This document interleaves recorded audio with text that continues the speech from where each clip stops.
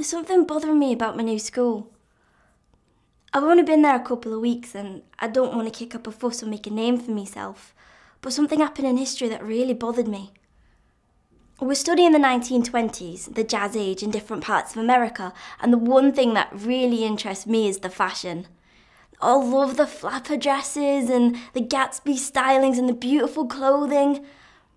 But when I tried to find some pictures on school computers or in textbooks, they're all covered up or blocked.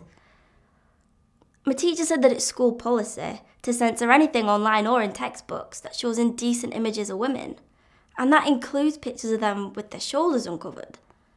I like my school, I'm religious, and so is my family, but that just seemed a bit extreme to me. Should schools be allowed to censor online content?